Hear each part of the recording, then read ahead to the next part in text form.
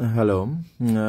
Today we are going to learn how to wipe cache a partition in Galaxy S22 Ultra after update. So first of all, you have to turn off your phone. Then you have to connect USB cable Type C to Type C with laptop or any other Samsung phone. I connect it with my laptop. You will see this charging icon on your S22 screen. Wait till it shows charging with battery percentage. Now you can see it. Next step, press volume up button and power button simultaneously. Press OK. Now wait. You can see Samsung logo.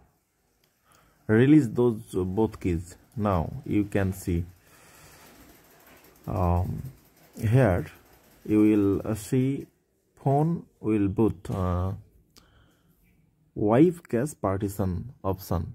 Now select it by pressing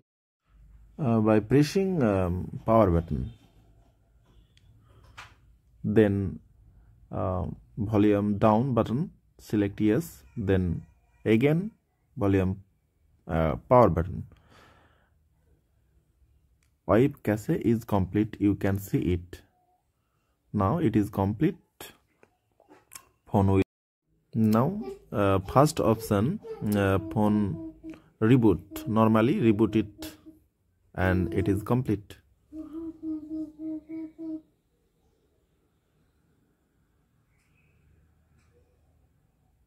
Yes, it is done.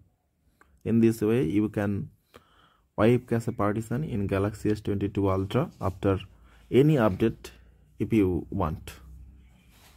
Thank you. Subscribe my channel and share it.